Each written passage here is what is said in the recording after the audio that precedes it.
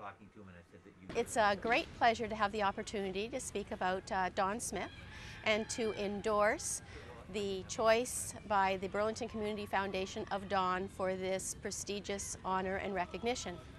I was thinking about what makes Don special and unique, and I really think that he's one of the most authentic people that I have ever met.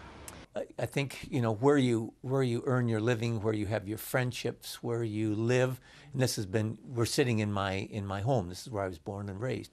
And obviously giving back is something that I think is absolutely critical. Before we ever started the Halton Learning Foundation, Don was actively involved already helping students in the Burlington community. He has given a scholarship to all of our Burlington schools for many, many years to help students, and made it possible for our students to participate in co-op programs at his business, Smith Funeral Homes. Since we've started the Halton Learning Foundation, Don has been actively involved with us in supporting student needs, specifically around our Barriers to Learning program. That program provides support for students who have basic needs that prevent them from being successful at school. And Don recognizes how important that is for student success in school, and so he has helped us with an annual donation and supporting our annual event. Don, in addition to his support of our Peace Medal event each year, Don has been there to help us build buildings, renovate buildings like the Ron Edwards Y here in Burlington. Don has also been instrumental in making sure that families that can't afford to get to these centers and participate in programs can get there. Don has made very generous gifts to an annual campaign that we have to support the access and accessibility that we strive to achieve in the community. And I think Don is a wonderful role model for philanthropy in Burlington. He doesn't do it for this kind of recognition. Don does it because it's coming from his heart. December 3rd, 1967, a young guy that I know very well, yours truly, wrapped his car around a pole, went through the windshield right near the hospital, and if it hadn't been for Joseph Brand Hospital, I wouldn't be talking to you today. They pieced me back together. He loves to tell that story.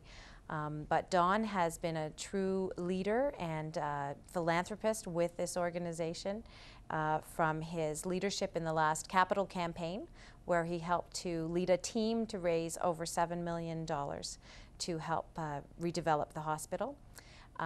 To his caregivers luncheon that he sponsors and provides the funds for. It's a whole other aspect of healthcare that he supports through the hospital, and annually gives bursaries to caregivers for the work that they do, not just nurses, but outside of that environment as well. So these are a couple of things that Don does for the hospital. I've done a lot of work with the Schifra home, and in advising them and working with them. They're a great organization that provide a significant option for unwed teenage mothers or expectant mothers. And they provide a lot of love and care and opportunities for them, and they provide, I think, an important choice for young girls that may find themselves expectant. Don was very excited to find out what we were doing in the community. We're a very young, grassroots baby organization, literally and figuratively. And so he took the time and came to the home, had a tour, had his wife with him, and then he also referred us to other people in the fundraising world to be able to give me some resources to kind of build capacity for Schifra Home. And it's just been ongoing since. So for me, Don has really given of his time very generously, and his time is very limited with all the things he's up to. But I'm just so thrilled that he has taken the time for someone like us, somebody like me, to kind of pour into and to help build my skills so that I can be effective at Schifra Home.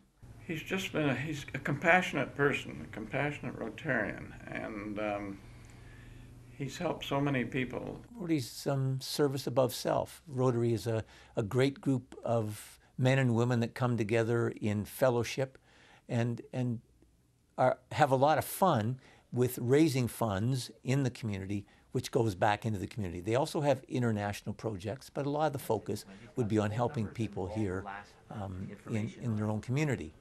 Great group of people, do wonderful work. Everywhere he goes, all his travels, he finds something that needs work, and he's there for it. He said, I'm going to see if I can help these folks out. And he comes back to us and other people in the community and talks about them and gets the ball rolling. But it was so interesting that my friend Ebby and I went overseas on what was going to be a quasi-adventure trip that we've taken, but also a bit of a humanitarian trip and a mission. And we got there and we absolutely became hooked on Sierra Leone, the plight of the children. And I guess when you have an opportunity to actually go and see someone that's had a leg or an arm or a hand amputated, when you actually go and see a little child that's been abandoned on the street or in a dumpster, and the police bring to the orphanage, and you see this child that needs a shot or a chance at life, and the people are trying to give them that chance.